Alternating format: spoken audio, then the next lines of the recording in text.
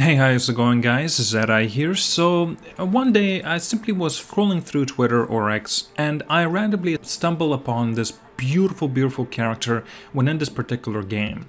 So I started looking a little bit more into it.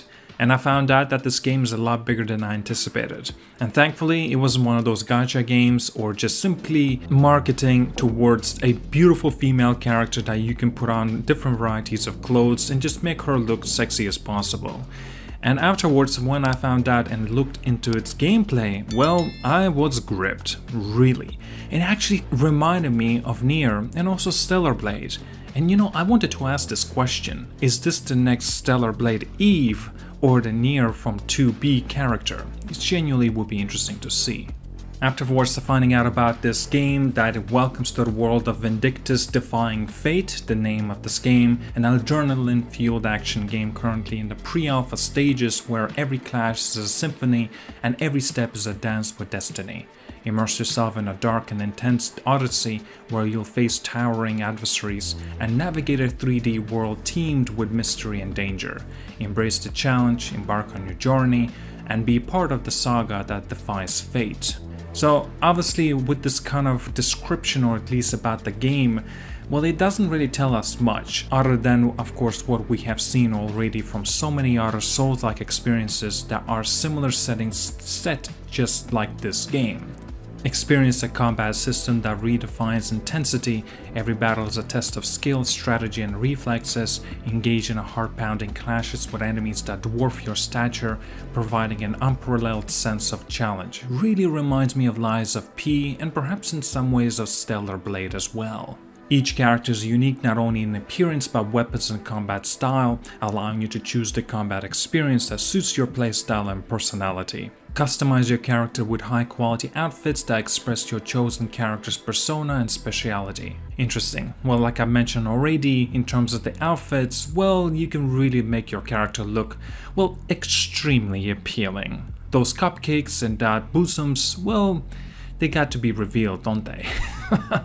Drawing inspiration from the creatures and monsters in Celtic mythology, brace yourself for an epic encounters that demand not just strength but cunning. Learn to adapt, anticipate and attack your foes until you've overcome their legendary prowess in battle. Immerse yourself in a visual stunning 3D world that pushes the boundaries of what's possible in gaming. Traverse diverse landscapes from haunting dungeons to desolated landscapes, each meticulously crafted to enhance the overall gaming experience. Vindictus Defying Fate is currently in a pre-alpha development, and unfortunately we do not know how close it is to its release. We don't even know the window. Developed and published by NEXON. And when I did a little more research on NEXON, I actually was a little bit surprised that they are the ones that are making the first Descendant as well.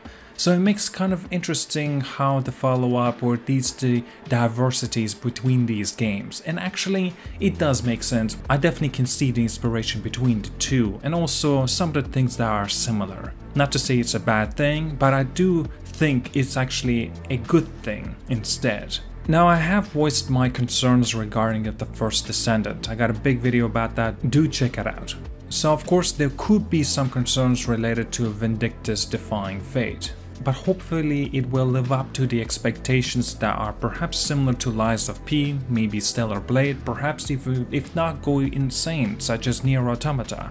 You know, I'm starting to notice a lot more often a lot of games that have beautiful characters that are at least not to the point of just simply having a beautiful look, but no, I mean really trying, but yet somehow they also kind of land on the gameplay department as well, so I'm kind of glad about that.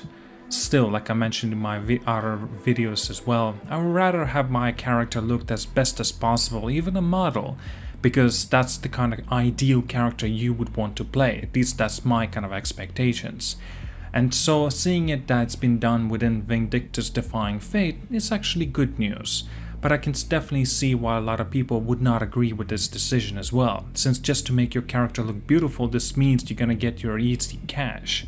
But again, if the gameplay is great as well and looks really good, not just the characters, but I'm talking about the world, the enemies, the design, the way it handles itself, everything else within the story included, I think it will actually be a fantastic implementation for this game to have. But nevertheless, guys, do let me know as well, what do you think about Vindictus Defying Fate? Thank you so much for watching, like and subscribe. I see you guys all later.